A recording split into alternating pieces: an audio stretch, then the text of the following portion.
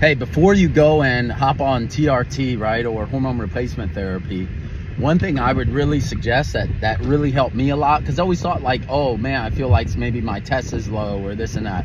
In reality, it was around like the 700s, which isn't really that low. I think it's like 675.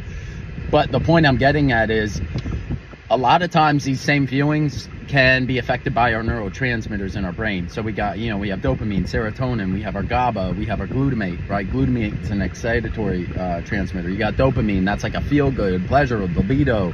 So a lot of times if we're not, we don't have these so-called building blocks, you can really feel off. One of the things that really helped me is I just, instead of like taking individual aminos, I just take essential amino acids.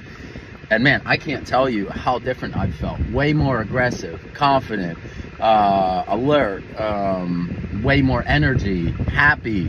It just changes the game when you give yourself the building blocks, in my opinion.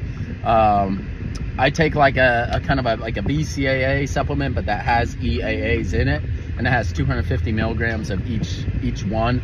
Now you can get pills, capsules, powders, whatever, but taking some essential amino acids once or twice a day can really make a big change in how you feel. Now, if you live also in the South, like Florida, Georgia, whatever, also having some like hydration supplements can really help you as well.